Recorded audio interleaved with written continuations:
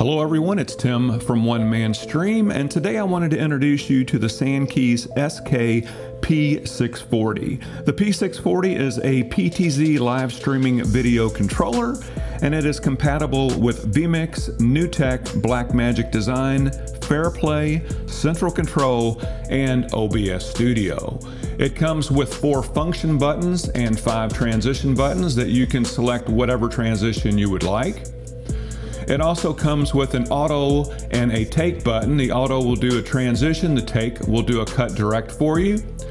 It also comes with a very smooth T-bar so that you can transition from preview to program, as well as a PTZ controller. Now the PTZ controller works very well and it works for very fine movements. You can support up to 24 title inputs along with 12 cameras for preview and program.